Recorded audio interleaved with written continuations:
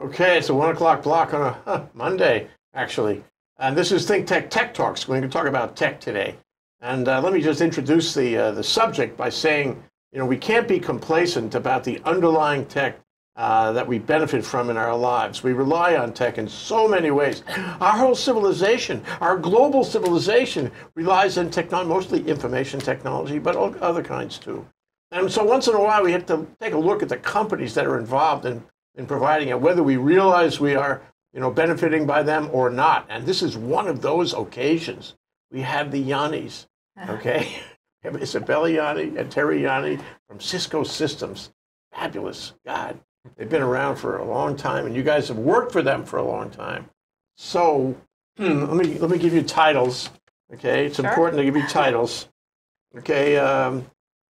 Terry is the cybersecurity specialist for Cisco Systems, and Isabella is manager of partner sales.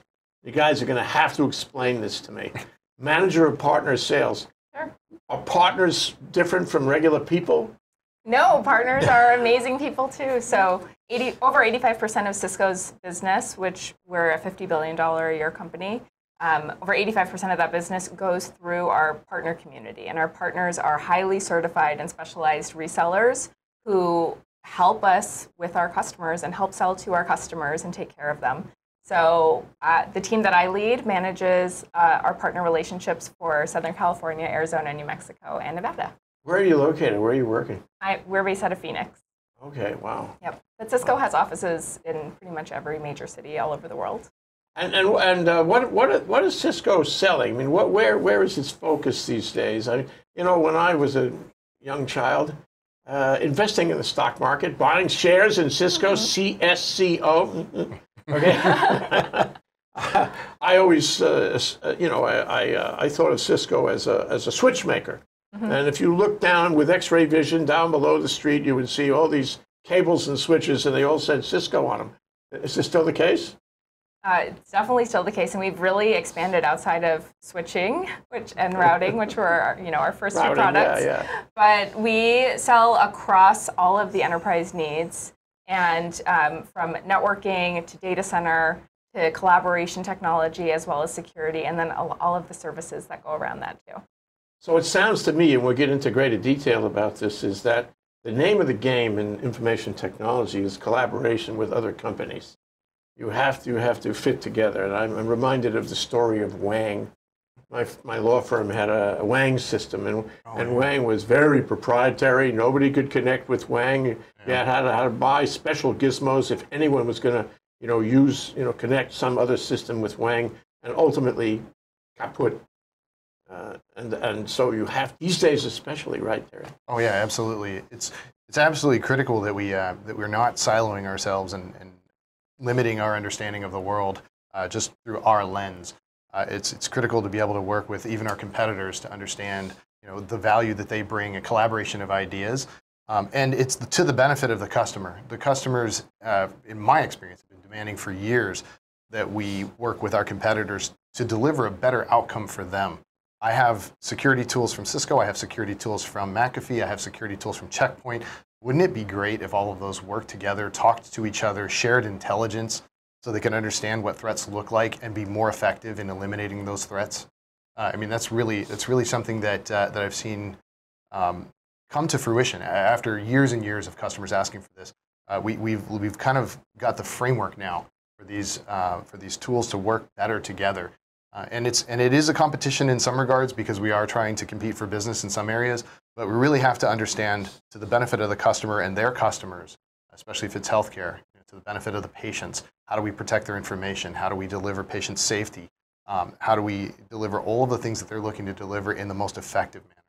So you're working on API programmer interfaces where you can allow other companies access and you get access to their stuff. But my question is, talking about, for example, privacy in healthcare, and talking about cybersecurity, and I want to talk about that at length. Yeah. There's a risk that if you give away an API, if you give that to someone else, it might fall into the wrong hands, and they can muck up your system. Isn't it true? Long story short, API is just an application programming interface, allows a structure or a framework for somebody to communicate with your equipment. In the groundwork of how we would do this for a customer, all of those interfaces have to be protected. So that's part of the security system. So part of it is to allow us to communicate with other tools in their environment, but all of that environment needs to be protected against an outside threat. So people should not have access to those unless they are designated access to those. And there should be different levels of access based on your role. And you're controlling that. Of course. Yeah. We call that RBAC, or role-based access control, and that is paramount to a security system. That's serious. Yeah. And this also goes with the partners, doesn't it? Absolutely. I mean, you can't let anyone, be a partner either. You have got to make sure that that partner is a real person or company, as the case may be. And that partner is not going to divulge information or access that would compromise either Cisco or its customers. Huh? Absolutely. Cisco has one of the most mature and well-developed partner programs that's out there. That's part of the reason why it's held as a pinnacle for partner programs in our industry, which is really amazing and wonderful. And we have really, really stringent requirements and certifications that our partners go through, and agreements that we enter into together that we're going to protect our customers' information, that we're going to follow a set of policies and processes to make sure that we're always doing the right thing for the customer. Check up on them. So, I mean, the center of the discussion, as far as I'm concerned, is about the role that Cisco plays in cybersecurity. And to get to that, we should talk about what cybersecurity is and what it's intended to deal with, and how fast it's moving in a world, especially in an information technology world that is moving so fast and so globally, with all kinds of players, including players you wouldn't have a beer with. You know what I mean? Yeah. Absolutely. So what's going on in cybersecurity, and what does it need to deal with these days? Yeah. So that's an excellent question. I think I'm gonna bring up two things there's so many things to talk about. I'd like to start with just two. One, and this is kind of a call to action to anybody out there interested in the information security business. There is a 12x demand for IT professionals who have a security background, who have learned about security. That is one of the biggest shortcomings we have today. We are way understaffed, and more than any other role out there, they are looking for security experts. And I've heard stories where they take truck drivers and put them in a security operations center. 6 months later, they'll go on and move on to another job because they've got 6 months of experience in a SOC, and they'll move on to another job that pays them twice as much. It's just an amazing vacancy for these types of positions. 12x, can you explain that? Yeah, so if you're looking at IT professionals across the board and the demand for those professionals, the demand for security-focused professionals in the information technology is 12 times greater than that for any other IT professional out there. So that's one of those things that we're extremely short-staffed. So I did, and I'll bring in a live example. I had a healthcare customer who had 40 open headcount for security professionals because they had been breached and they were looking to build out a security team. They tried to run it with a team of, I believe, 12, and it did not work for them. They had to expand the team. They had to bring in outside help. They had to bring in all kinds of things. But 40 open headcount, and it took them over 12 months to fill half of those positions because they just could not find qualified individuals for those roles. A lot of that was also filled by retooling network professionals. They took network professionals and said, we're just going to have to get you guys up to speed. That's not the ideal, but I like that they tried to make that effort to reintegrate some of the current staff and retrain them and get them up to speed, because those two areas of IT are blending together significantly. Well, if I wanted to do this, Yep. I think there should be. We hope there are a lot of people who want to do this because it's important. What do I have to study in school? Is English literature helpful? You're talking to a guy who was a studio art major. Is that right? Yeah. Must be a connection there somewhere. Yeah, they actually say that the folks who study music make excellent developers because thinking about music theory and how to orchestrate music and get it all to fit together is very similar to writing good code. So from my standpoint, I would just say anybody can apply. I mentioned the truck driver scenario. Right? Yeah. As we see things like Uber and self-driving cars take over that industry, will be interesting to see if you can retool I think it's 5 million workers in that business who may need to find a new occupation or a new job. So it's an interesting example in that regard. But I would say anybody who has an interest, that would be who I would target. If you have an interest and you find this cybersecurity work riveting, as I do, you may want to pick up a book and read. Start reading some of the online trade rags. Explore, experiment, talk to companies who are looking to hire these people. It's not just coding, though, is it? It's strategies also. It's figuring out what the black hats want to do. Yeah, absolutely. So we have all kinds of programs around that. There's industry standard programs, for example, CISSP certification. Please don't ask me what that stands for. I took mine years ago, and it's a long acronym, but it's an industry standard and well accepted certification that you could take. There are different companies offer their own certification programs. Cisco, of course, has security certification programs that can get you started. I know that a lot of our competitors have those as well. And then, the school part, if you do learn how to code and you learn scripting languages, we're seeing a whole lot more emphasis on security professionals who used to just be policy writers, and that was really the strategies around writing policy and enacting and executing that policy to make it effective. They're now being asked to do more coding, to be able to execute against that policy. So it's one thing to be able to understand security principles and write the policy, but now it's the demand is, hey, I need you to execute that as well. So let's make sure that you know how to write code and do some scripting to execute that in the system.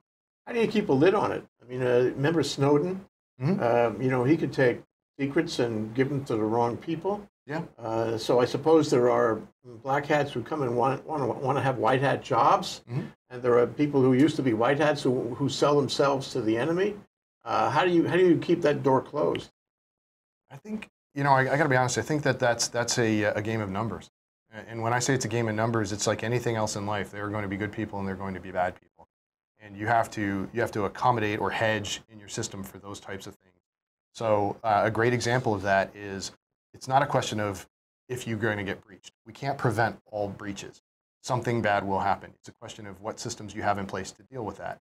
So if you do have bad people in your organization, how quickly can you limit the amount of access they have to do real damage? How quickly can you remediate what they've done, and how quickly can you have a return to normal? Isabella, I'm not going to tell you anything you don't know, but in a year and a few months, we're going to have an election. Mm-hmm. And there's a lot of concern around the information technology that has to do with polling and voting machines and all that. Is Cisco involved in that? And how do you assure your clientele that you're taking the best steps possible to avoid incursions on our democracy? So I think that's a really interesting question because politics and what's going on in our political system is something that's really interesting to me. I can't speak for how Cisco is involved. We certainly do a lot of work with a lot of governments. But one of the things that I think is really interesting about our last elections, and if you look at what's going on in how social media has been used as a tool to move an electorate in one way or another, I think that's one of the areas where we all need to be really, really vigilant and really think about what kind of news are we being fed? What kind of news are we seeing on a daily basis? How is that influencing our thoughts and our decisions around who we vote for? And how do we make sure that we're turning to really credible news sources and not just exposing ourselves to the types of ads and the media onslaught that we've seen in social media that has caused huge swings in elections, it seems like. Well, it's essentially propaganda, and there's not necessarily validity to it. So, and I think that's one of the biggest things is finding trusted news sources. Mm-hmm. People actually have journalistic integrity, and that's not something that the company would deal with. That's something that you as an individual have to understand. You really have to be critical in your thinking, and I think maybe start by saying, is this opinion or is this fact? Or analysis. Or analysis. Possibility. Or analysis. Yeah, exactly. And what's the source of this information? And is this a trusted, reputable source who does source vetting? Trusted information from a source that does vet their actual sources. Yeah. Ooh, interesting. I want to take a break. I have some more questions about that very thing. And it's sort of in a creative way. Ooh, I can hardly wait to bounce my questions off you guys. Take a short break. We'll come back, and then we'll get into it. Sounds good. Sounds good. Aloha, I'm Keisha King, host of At the Crossroads, where we have conversations that are real and relevant. We have spoken with community leaders from right here locally in Hawaii and all around the world. Won't you join us on ThinkTechHawaii.com or on YouTube on the ThinkTech Hawaii channel? Our conversations are real, relevant, and lots of fun. I'll see you at the crossroads. Aloha.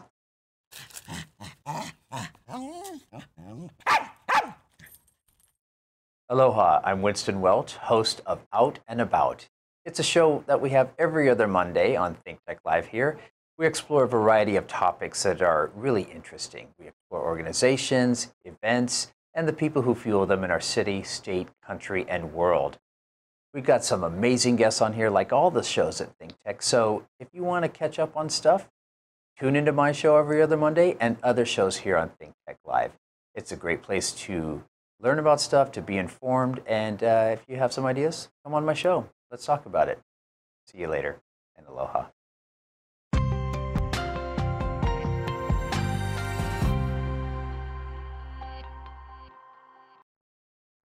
Okay, so we have people like Mr. Putin who would like to interfere and deceive our electorate, and who knows who else these days. Because the interesting thing is a lot of that Internet Research Agency, IRA, and all the deception and misinformation in Moscow has actually been copied here. It started there and it's spread here, I think, in some ways. So it'll be a feature in a year or so or less.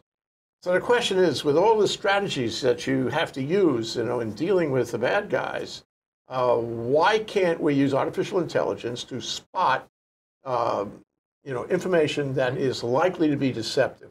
And you may not be able to do a perfect job, but at least you can raise a little red flag. A little red flag at the top of the screen says, "Watch out for this one. There's something fishy about this," and then let the user, make his own mind up. Is that happening? Absolutely. It's funny you should ask that. Yeah, we absolutely use artificial intelligence, machine learning, behavioral analysis. We have all kinds of tools to understand what normal behavior should look like, to understand not only who's talking to who, because that's important to know. We tie identity to conversations that happen online and internally and externally. But who's talking to what, because sometimes people are working with machines that are what we call headless. Nobody logs into them. They have a purpose. They serve a purpose. They do a certain thing. Your AC sensor, for example, could be connected to the internet and taking instructions. And then the most, in my mind, the most nefarious is what's talking to what. So devices that have no login and that are headless that only talk to each other. So maybe an HVAC controller that controls all AC sensors in a building. And if I can impersonate one of those, I can wreak some havoc to large swath of the population. So we want to understand what that behavior should look like, and we want to make sure, hey, and then cross-reference that with intelligence. What we have is we call threat intelligence. So we study the current threat landscape. We understand how it's evolving. We understand where the bad guys live. We understand there are bad IP addresses out there that have always been bad and have never done anything but nefarious stuff. If anybody in your corporation is reaching out to one of those, we should know about it. You should know about it as a security professional. So we have those tools in place. And then understanding, hey, if we're transferring lots of data at off hours from this place to a place outside of our network, why would we do that? So raise the red flag, understand that that's happening. And then lastly, what if Jay logs in here in Honolulu, but also from China at the same time? Should that be possible? Should that ever happen? We'd want somebody to know about it. Right. Yeah. A little red flag. Yeah. I like to know about it. Yep. Yeah. You'd certainly like to know about that. So, you realize, well, first of all, a partner is kind of a customer too, isn't it? Absolutely. A partner is a customer. And so you have to discuss these things with at least some of your customers. How deeply can you get involved in it? How much can you share about that? And can you tell them, as I would if I were you, Cisco is saving your democracy? This is really important, Well, I'm not sure I would go so far as to say Cisco is saving your democracy, but I would say that our customers and partners alike have to make decisions every day with the limited resources that they have for how they are going to run their business effectively, continue to innovate, and digitize and grow their businesses, all while understanding that attacks are inevitable. Everybody is a target these days. My mom is a target, right? I mean, she gets pop-ups on her screen, your computer has been locked, send us this much in iTunes gift cards, just like a big corporation would be. So what can customers do with the limited amount of resources they have to stay secure while they're trying to do the main thing, which is running their business, whatever that might be. Whatever it is, yeah. And Cisco is an incredible business partner to our customers in that sense, because we do constantly innovate both our own technologies as well as acquire other companies that complement the technology portfolio that we have available to them. But the technology is only one piece of the equation for how customers are going to stay secure. They have to make sure that they also have the right services in place, the right staffing in place with the right training. One of the points that Terry brought up, which I'd be remiss not to talk about, is Cisco has this amazing program called the Cisco Networking Academy, which is a program in high schools all over the world, helping young high school students get ready for careers in technology, for careers in coding or cybersecurity. So thinking about, if there are young viewers out there, is there a networking academy or a similar program out there near them where they can get involved now and be an advocate for a network and a system that will really help drive business outcomes, but also stay secure the whole time. Are we winning this battle? If I'm your partner-customer, and I come and say, look, I represent a number of, say, small cities in Florida, and they come to me for with ransomware. Can you protect me?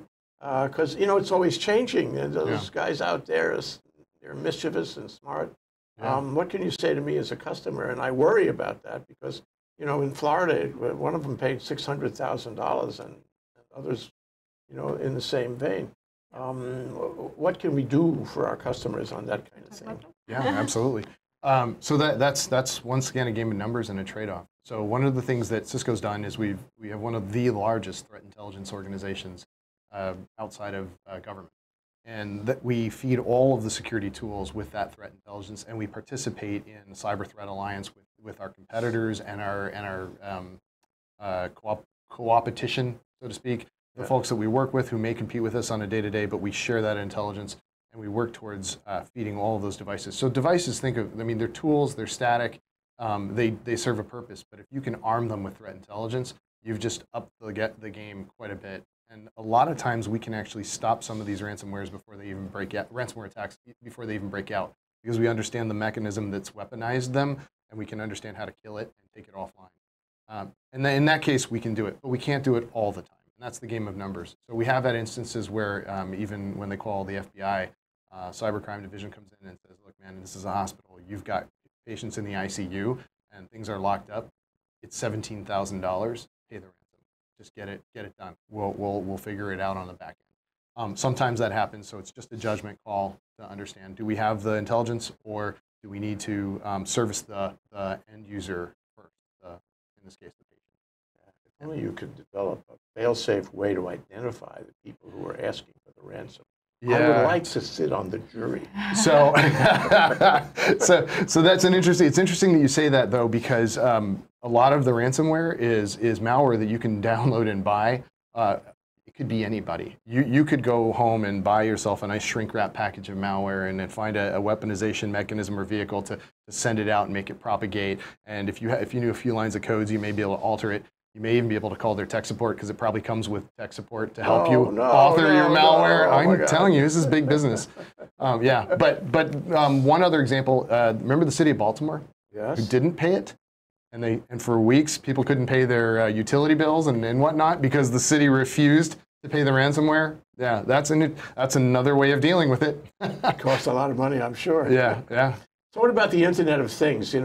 We're not just talking about the city, we're talking about every refrigerator. You know? We literally are. So if I was really bent on destruction, I could use this sort of malware to bring everything down. Am I right? Yes and no. It a little of both. It's just dependent on how well those devices were developed and kind of like what was the chain of custody through development, and then how bad or how good is the code that it was written on. So I'll use personal experience. I did deal with a very large manufacturer who had a very stringent process around everything that they made, whether it was a fan, like a bedroom fan, or a humidifier, or any of those types of things. And they were also investigating ways to make those devices report intelligence back to them so that they could understand if there was a threat and they could mitigate it before it affected their customers, which I thought was really cool. But the other thing is, I did work with an executive who had, very large hotel properties. His concern was, what if, somebody hacks in and dials all of the AC units up, because they're all connected to the internet, turns them up to 99 degrees, I'll have a mass exodus on my hands. And if you move large numbers of people, people get hurt. So we've seen that in evacuations of buildings when there's a fire, people trip and fall in stairwells, break bones. So he was very concerned about that. Yeah. Well, new threats all the time, and you guys are, like it or not, you're in the middle of it because you're the infrastructure and also the software. Yeah. But we've had a lot of news lately about the tech industry in general and its interaction with the United States government and with the Chinese Huawei and all that. And I'm wondering how that changes things for not only Cisco, but all of them. I mean, for example, last week there was this meeting in the White House.